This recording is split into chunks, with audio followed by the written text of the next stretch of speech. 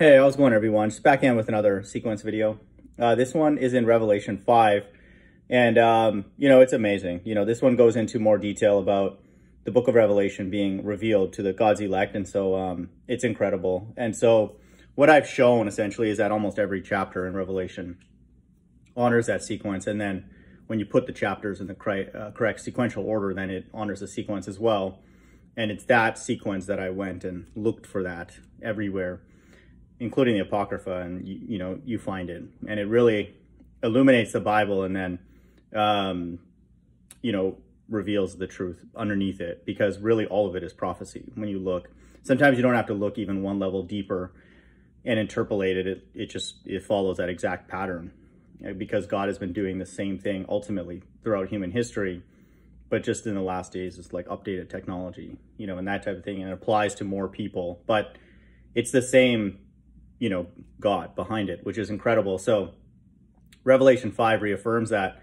And I just thought this one was amazing because it goes into like the seals, and then God sealing his elect, and then the process for that to happen, what needs to happen first.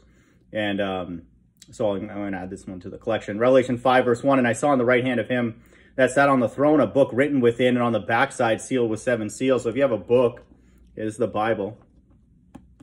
You go to the back of the book, and then let's say it has 7 seals on it. What's that locked up? What is that, secured? And, it's the book of Revelation that's on the backside. Okay. And so it says here, sat on the throne, a book written within and on the backside, sealed with 7 seals. So the last book of the Bible is sealed with 7 seals. Okay. And then only one individual is able to loose those seals. And something has to happen first before that can be done. And that's Christ's sacrifice. And so right after Christ was crucified, ultimately the end times began. Okay. And then those seals were progressively being opened. And then in the last days, the end of the end times, God's elect are sealed, with the truth. Okay. And then they're able to understand the book of Revelation and then go find that everywhere. And so that's what I'm testifying that I'm able to do now. And then the people now that come by my channel. So that's what it's saying, in Revelation 5 verse 1. Verse 2, and I saw a strong angel proclaiming with a loud voice, who is worthy to open the book and to loose the seals thereof? Verse 3, and no man in heaven nor in earth, neither under the earth, was able to open the book, neither to look thereon. Verse 4, and I wept much because no man was found worthy to open and to read the book, neither to look thereon. Verse 5, and one of the elders saith unto me, weep not, behold, the Lion of the tribe of Judah, the root of David, hath prevailed to open the book and to loose the 7 seals thereof. Okay, and so only Christ is worthy to do that. And I beheld, and lo, in the midst of the throne and of the 4 beasts, and in the midst of the elders, stood a lamb as it had been slain. So after Christ was crucified, he was taken up in a so-called UFO. And then this scene, this ceremony is taking place. Okay, and this happened a long time ago. And then it goes through the sequence. Okay, so it's relevant till now. And in the midst of the elders stood a lamb as it had been slain, having 7 horns and 7 eyes, which are the 7 spirits of God sent forth into all the earth. I believe that's symbolic for all the spirits. It's like God with all of his angels. It's like a huge ceremony that's taking place in the spirit world. And he came and took the book out of the right hand of him that sat upon the throne. And when he had taken the book, the 4 beasts and the 24 elders fell down before the Lamb, having every one of them harps and golden vials full of odors, which are the prayers of the saints. So up until verse 7, we have God opening and releasing, opening and breaking the seals, revealing the book of Revelation to his elect. And then now we're going to have a reference to the saints, and then them being redeemed. So verse 9, and they sung a new song. So now that they're told what is in Revelation, and they can now sing a new song saying, thou art worthy to take the book and to open the seals thereof, for thou wast slain. Okay. And so this is God's elect being sealed. And so this is an amazing thing. So it's only God doing this.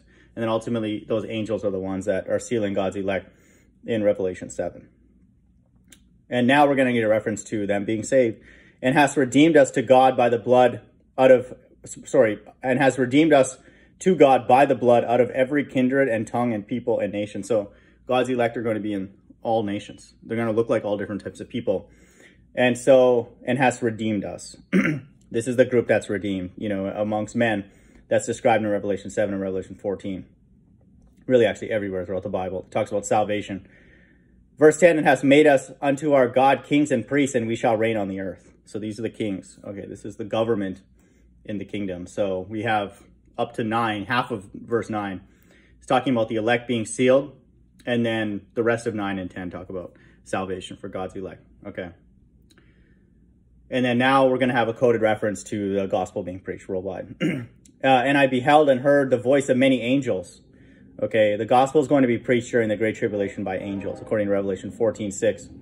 Round about the throne and the beast and the elders, and the number of them was 10,000 times 10,000 and thousands of thousands. So in the last days, the gospel, the everlasting gospel, is going to be preached by angels. And those angels could actually be the elect themselves. But so now we have salvation, then we have a time of the gospel being preached by angels.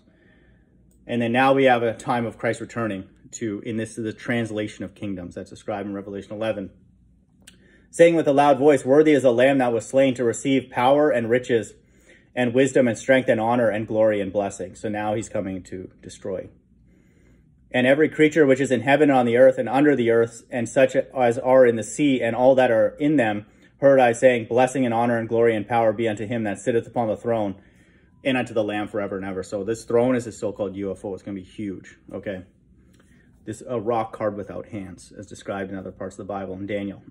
Verse 14, and the 4 beasts said, amen, and the 24 elders fell down and worshipped him that liveth forever and ever. So this is a coded reference to the kingdom. That's in verse 14, with God's elect ruling. And so here in Revelation 5, we have the sequence of the end times again. Hope everyone's doing well. Bye.